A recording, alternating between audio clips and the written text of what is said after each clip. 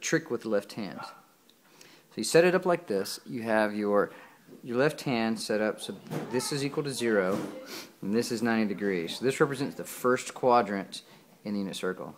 This is your 45 degree or your 30 degree reference angle. This is your 45 and your 60. Okay? Basically what we're going to do here is we're going to represent our hand is going to give us the coordinates for the unit circle. It's also going to be representative of sine and cosine, because cosine is the x coordinate, the sine value is the y coordinate. So we'll start with the 30 degree reference angle. So if you place this down, this represents your comma. Okay, so you have this as the x and comma y. So everything is over 2, and if I have a 2 or a 3, it's the square root of. So this represents the square root of 3 over 2, 1/2. Okay, so if we place that in terms of sine and cosine, the cosine of 30 degrees is the square root of 3 over 2, and then the sine would be 1/2. If we do 45 degrees, square root of 2 over 2, comma, square root of 2 over 2. For 60, 1/2, square root of 3 over 2. This even works for the 0 and the 90 degrees. If we take it and we map out 0 degrees, that would be nothing over 2, so it would be 0, comma, the square root of 4, which is 2, over 2, which is 1. So you get 0, comma, 1. If we do 0 degrees, okay, that would be square root of 4 over 2, which would also be 1, comma, 0. And that represents the actual unit circle, and all 5 number fingers represent the angles from the unit circle in the first quadrant. Now, how does this portray?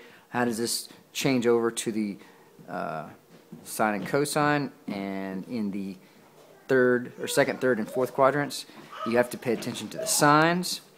Hand rule.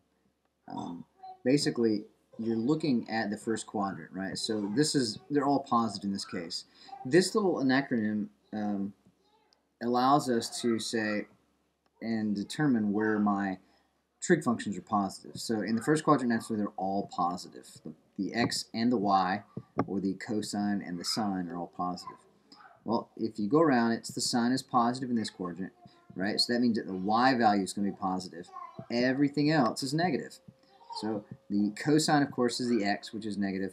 The tangent, which combines the x and the y, which, of course, any negative and positive, when you combine them, make a negative. Going into tangent, in the third quadrant, you have negative, negative. That means that everything is negative. The x is negative, the y is negative. But when I combine them for tangent, they become positive.